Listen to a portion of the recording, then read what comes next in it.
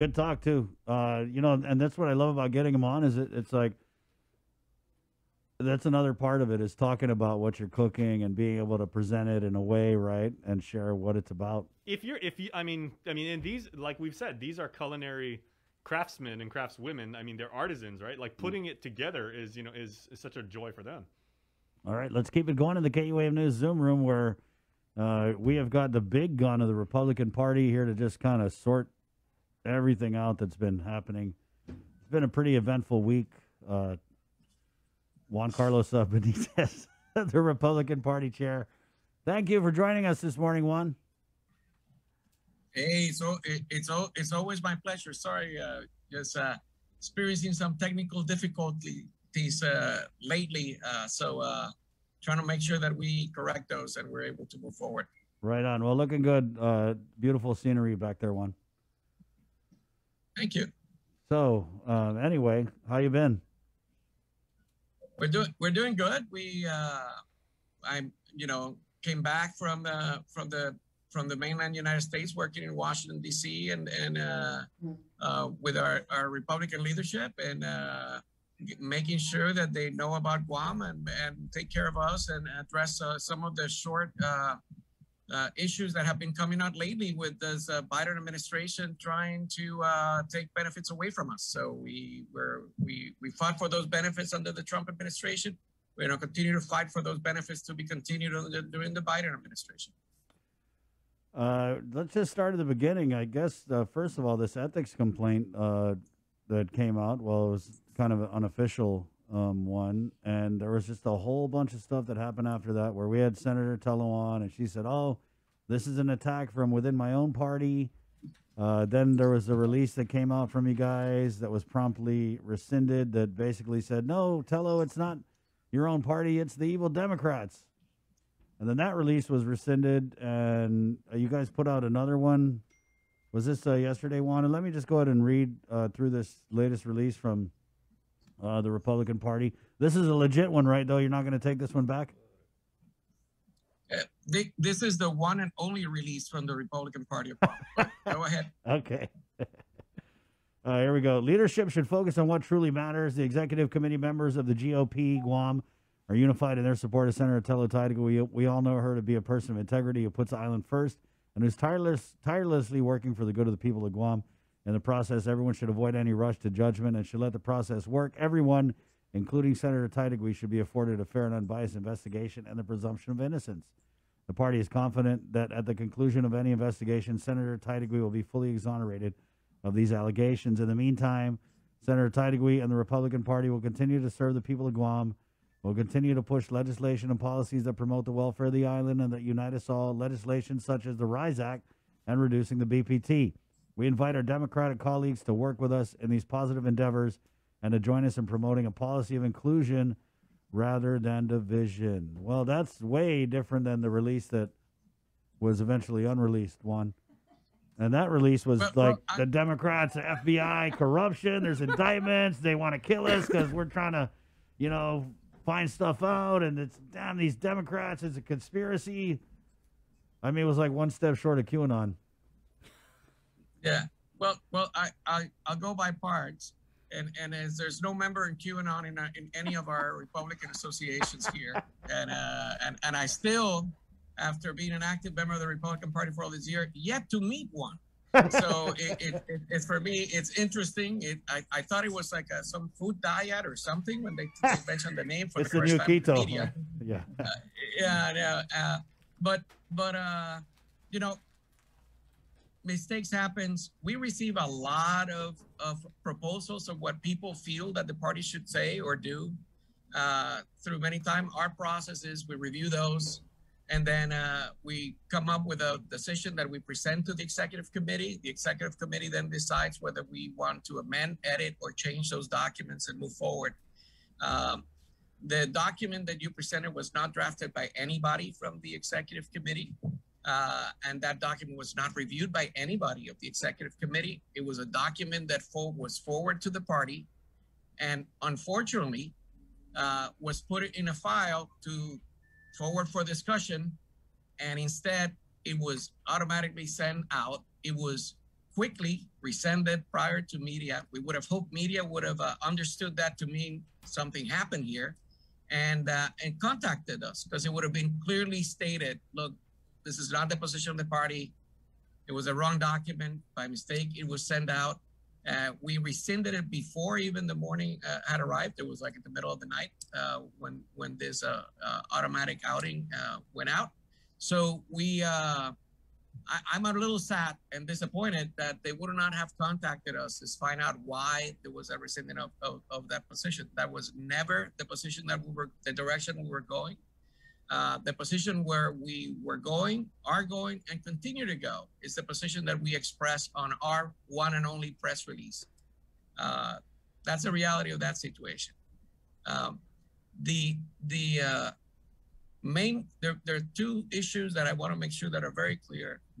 No member of the executive committee of the Republican Party has said anything. Now, let me put it this way better. Every single member of the executive committee stands by our press release. It was unanimously decided. This is where we stand. We stand with our senators. They're ethical and proper individuals. That's why we had them run for office. Everybody knows Senator Telo-Taitagui and who she is. What we want to do is call for a full investigation to be done on this, because we know she will be clear, and we want to end this techniques of slander and mud attack. You know, media keeps giving credibility to all these unfunded allegations, but they don't give the same type of airtime or attention when those investigations are concluded and our individuals are cleared. You know, it is hard for individuals to live with the stain of the certain of allegations that are unfounded if they're not provided the full justice at the full time. You know, our Constitution and our system of law allows for a due process. Senators should be given a due process. We are confident that she will come out with flying colors out of that, and then we hope that the media will provide a similar amount of attention and time to making sure that everybody knows that those rumors have been quashed. Well, right, Juan, but that's also up to the legislature, because oftentimes they don't tell you anything. Yeah. If they're, you know, about their hearings, about when there are findings. The last time I think that there was a press conference that was held was when there was an investigation, I believe, into Matt Rector when he was a senator, and everybody knew, okay, this was the conclusion, you know, and he ended up resigning. But complaints that have come forward in the past and even in the last legislature, we've asked questions, and it's like, oh, we can't say anything. Yeah. And Juan, I mean, look. There's a very recent example with Ray Tapasnia, who had also made an ethics complaint against Senator Taitagui, and it was the most Matapang thing ever. He said she had asked a board member, "Hey, you know that the director sued the board. Are you okay with that?" Which is, I felt, I mean, yeah, was it snarky? Sure, but was it an ethical breach? No, hell no. But they had responded to Ray Tapasnia last year. And they sent him a letter saying, yeah, we looked into it. It's nonsense. See ya. Wouldn't want to be ya. But it never came out. The ethics committee never released it. And I also have to say that we gave Senator Tello, 45 minutes on this show to go down the list of this complaint. And then also, what do you make? You're calling for a full investigation. You want this thing to, run through this committee. But when we talk to the speaker, it seems like they haven't even got an official complaint that meets all of the parameters for an official complaint, meaning like a real live person writing on the submission form. So I don't even know if this is even going to pass muster. Well, and if that is the case, that's exactly the process that should be. Say, if somebody has to present a complaint and is doing this, it needs to be a legitimate human being who comes up and presents his allegations and charges. This is not, this fake names, this idea of people coming here and presenting rumors without standing behind him. We need to stop it. And I actually think that the media should also come in and say, look, at the end of the day, we talked about these allegations that were brought up. It turns out that person doesn't even exist, that no real person came up and stood up. And we need to give the benefit of the doubt to Senator Tyler Wheat. You know, in this democracy that we live, you're innocent until proven guilty, and there's a process, and there's a reason why those requirements are there. It needs to be a real person that comes in. You know, it's because she's not the first politician that they've done this to. You know, we keep having all these charges brought up against other people in both parties, and then they end up in nothing. If we were in the majority, I can tell you that process, if someone came up, would be a transparent process. We would want to make sure that everybody saw what was going on in the workings of our legislature.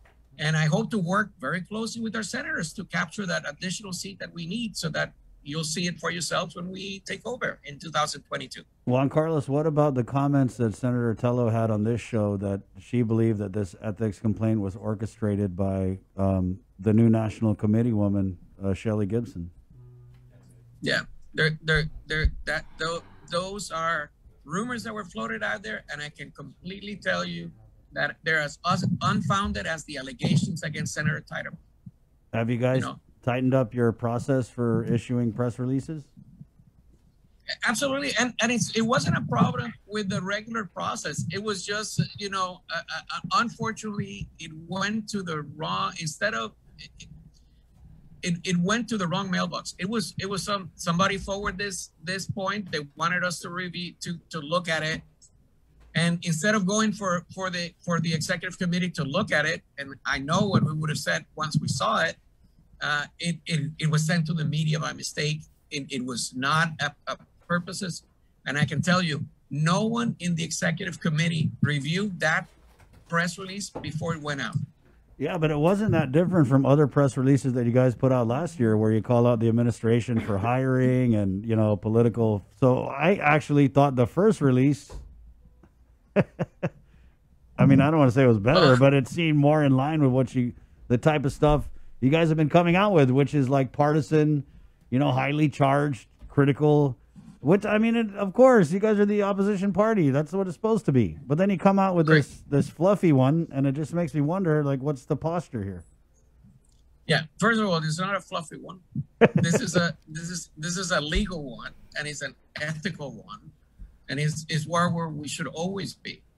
You know, we ask these people to run under our banner. We don't ask people that we don't think have the value and at the core are good and honest people.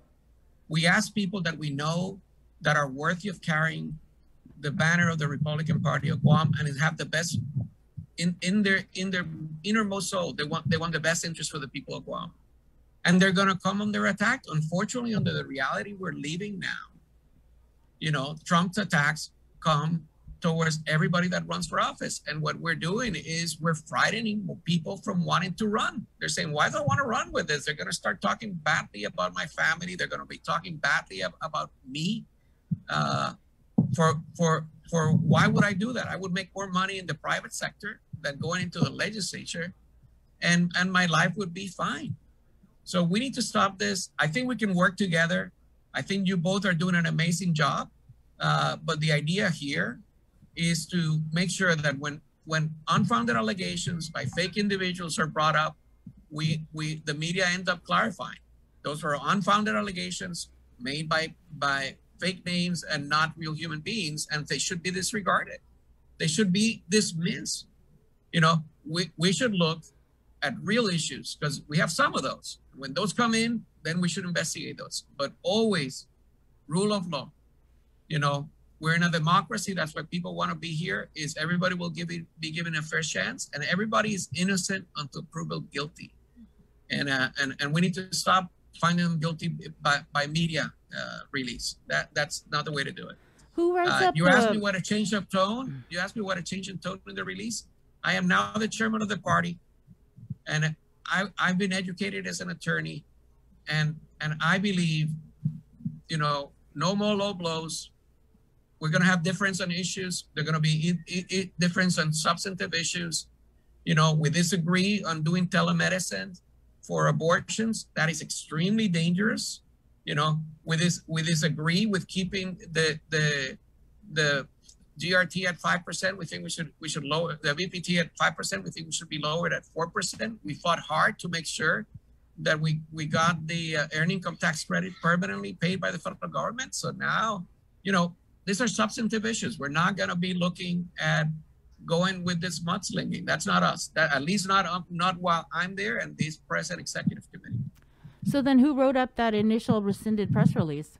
If it wasn't anybody within the executive committee, it was somebody within the party. Again, it was submitted to the party as, hey, you should look at this as a potential press release for us, and that's what I want to talk to. I want to talk about the release we did right, and they would submit. Yeah, but I mean, if you guys sent out a release that you did wrong, I mean, you know, it's out there already. Juan. Yeah, but you know, I would have hoped that media would have respected the fact that it was rescinded immediately. Are you trying to blame the media? I'm trying to blame the media for not following what I would have expected is a normal process of media, which would have been to pull back and say, "Why are you rescinding the release?" Juan, but I mean, we get a complaint that's sent to senators, and once it's sent to senators, of course they're going to put eyes on it, and of course we have a responsibility to report on it, which we did, and we also afforded the opportunity to Senator Teitig. So I'm not sure where you're going with this. Yeah. Well, and in the event that the chain of events leads to, like, hey, they haven't submitted anything officially, that doesn't necessarily mean the person is a fake individual. It just means that they didn't submit anything officially. And so what we do as a media is we look at the content of it and the fact that it's been sent around to senators, and we address it accordingly in a fair and balanced, you know, to quote a phrase, manner. Right. Well, I'm not blaming the media for doing what the media does.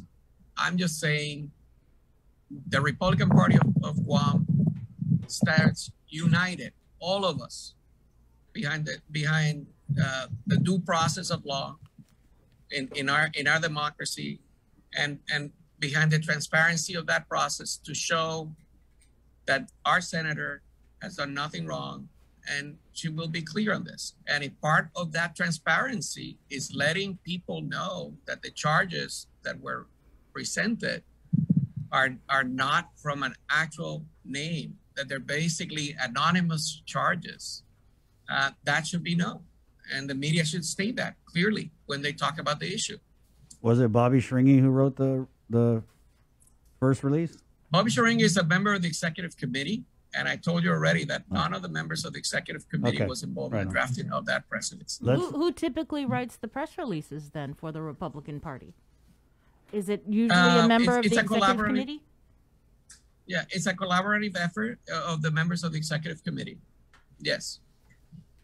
We have 3 different people. It depends on the issue. Sometimes it's something I'm passionate about. I'll draft this one.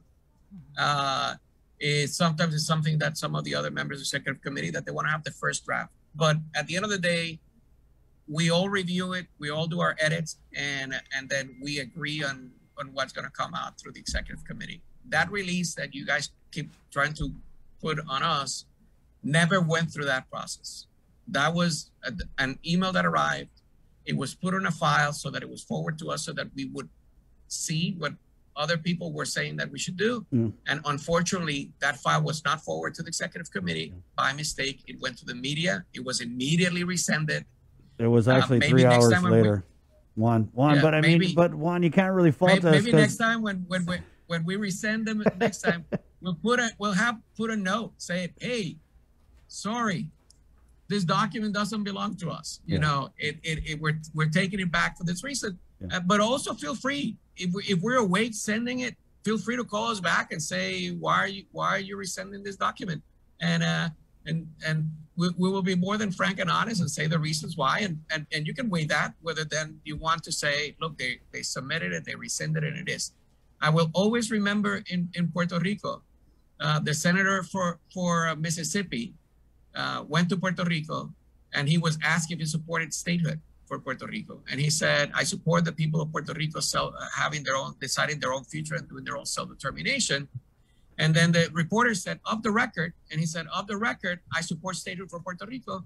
What was the headline? Quote, off the record, I support statehood for Puerto Rico, end quote. You know, the guy said, why would you burn me?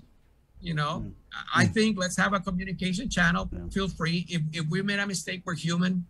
It was our fault. Okay. It was our mistake. So we're gonna institute a triple check system every time we get a press release from the Republican Party of Guam. Okay, is this legit? Now, are you sure? Are you sure you're rescinding this? Every time we resend an email. Feel free to call Man, back. Juan, we're gonna move on from this subject because I don't like seeing you tap dance like this. It's definitely out of character. But let's go to Frank Blas. Senator Frank Blas Jr. wrote a letter to the congressman after trying to call him, finally sent him a letter, all these issues with the SBA, EIDL, and eligibility on Guam. Congressman San Nicolas in the press conference said, Frank Blas Jr. is an ignoramus. You know, he needs to wake up. We're not asleep at the wheel. Yeah, if you don't qualify, you know, that's just the way the cookie crumbles, so to speak. Have you had any conversation between Congress or with the congressman relative to this, or what kind of prompted that reaction? I don't know what prompted that reaction. I have expressed interest to everybody and concerns about the decision of the Biden administration to tie in the funding to a 2010 census that doesn't reflect at all anything of the COVID realities that we're living with, particularly while under the Trump administration. Everybody in the United States, every business in the United States that was impacted was provided assistance regardless where they were, because they realized everywhere in the United States was impacted by COVID. Nowhere else worse than Guam. That bill passed. You know, I think that at this point we need to look and call for this Biden administration to either administratively change it, or if it's in the statute itself, that requirement that they based on the 2010 census, that they amend the statute.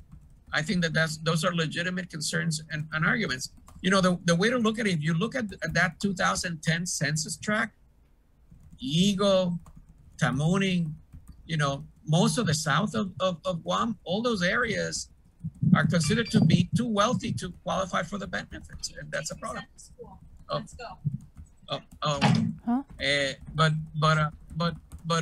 We start with the senator with the senator's concern. We hope that there's a way that we can work bipartisanly to fix this issue with the Biden administration. But I can tell you that the Trump administration, every business in Guam that applied got this benefit granted to them, and it's a pity that now that Biden has become president, we have a Democratic governor and a Democratic legislature that they come up with regulations that have now taken out half of the island. I think you heard my wife. I have to take my son to school. So I hope that answers your question. Is there anything else I can do quickly? Who's running for governor for you guys? I've said it before. There's been a number of people that have approached me. I let campaigns decide when they want to officially run. But I would tell you that there's a number of exploratory committees going out there, figuring out if they're going to make the final decision. Okay. What about Congress? Real quick, Congress. Anybody express an interest in running for Congress? We've had people express interest in Congress too. Well, Chris, it's always a pleasure for both of you. Always. Look forward to our next time in person. Yes, right on. Right. Thank you, Juan. Amen. All right, Bye. Got it. That was fun. Yeah. Juan Carlos Benitez, Republican Party chair. It was funny because obviously they made some waves the last couple of days on this show with the Republican Party. And we had Senator Duenas, who's the minority leader, was supposed to come on. And I talked to him yesterday. He's like, yeah, okay, I'll go on. But then it turns out he's actually a member of this ethics committee that, you know, is supposed to investigate the complaint. And so he's like, yeah, actually, I shouldn't come on. And then Senator Tello, I was like, hey, come back on about that release. And she was like, oh, yeah, man, really busy tomorrow morning. So we got Juan Carlos. Man, 7:53. Again, Bree broke the news this morning of the passing of former Speaker Joe T. San Augustine.